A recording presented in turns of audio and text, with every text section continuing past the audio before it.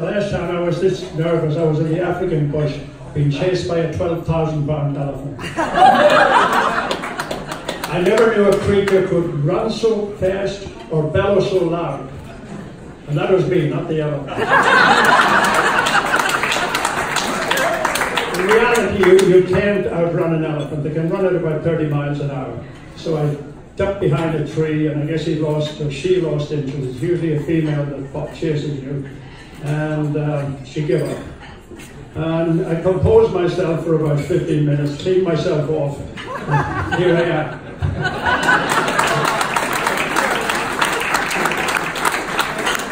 Last December, when I got a call from Liam Moffat telling me that I had been selected to be guest of honor, the first thing that came to my mind was I'm going to have to make a speech.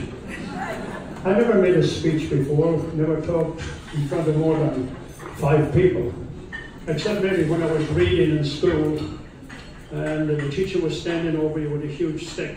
And if you made a mistake, it came down in your head or your backside or wherever you chose to land it.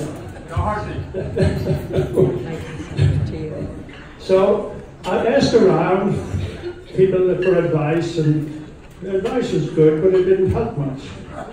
It said, you know, be yourself, keep it short. But the best advice I got was this guy looked me in the eye and he said, Oliver, nobody is interested in what you have to say. Just be like the corpse at an Irish wake. They need to have you there for the party, but you don't have to do anything.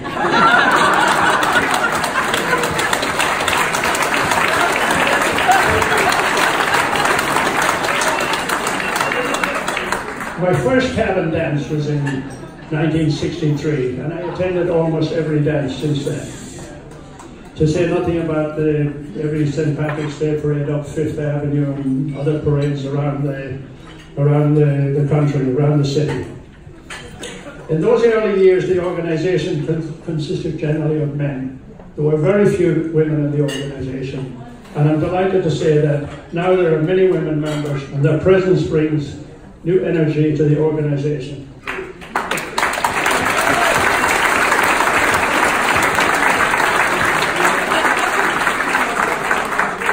As a matter of fact, at our most recent meeting, there were 8 new members, consisting mostly of women. You know, since they tell us what to do at home, they might as well tell us what to do here. Especially when we want to get things done right. There have always been strong women in my life, from the day I was born to the present, and I could not be where I am without them. To my mother and 7 sisters, one of whom is here tonight, Josie.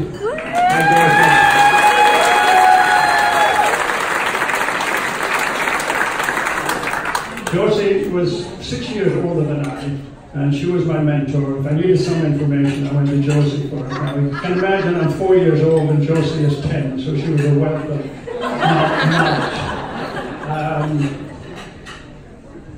To my late wife, Eileen, thank you for your support, and my 2 beautiful, successful daughters who are here tonight with their husbands.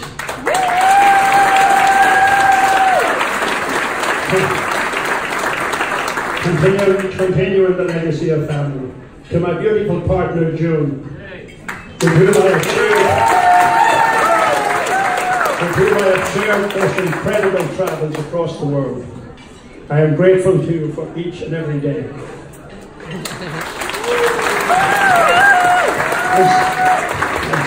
Saving the best for last, my grandchildren, some of whom are here tonight, and to those who are at home, are my greatest blessing. You give me such hopeful expectation for the future of our family and of our Irish heritage. So I ask you to join me as I propose a toast to continued health, long successful lives, and family and friends who will forever remain in our hearts.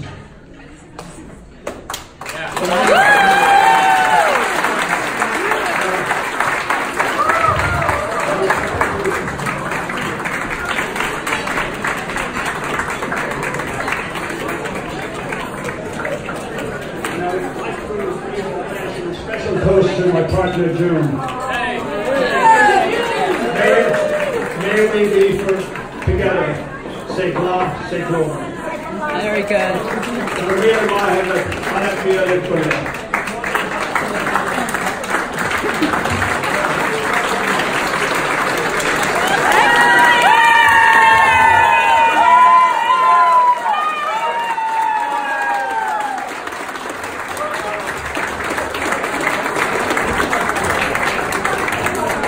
Cavan people are not stupid, they pick really good speakers.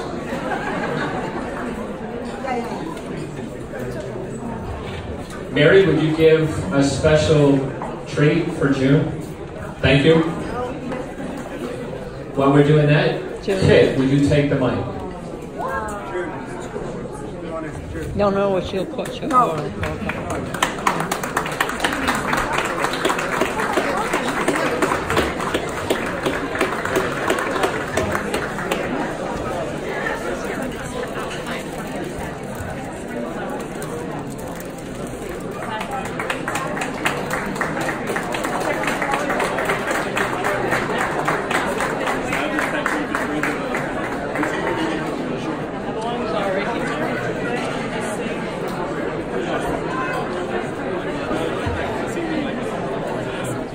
Couple more, all right?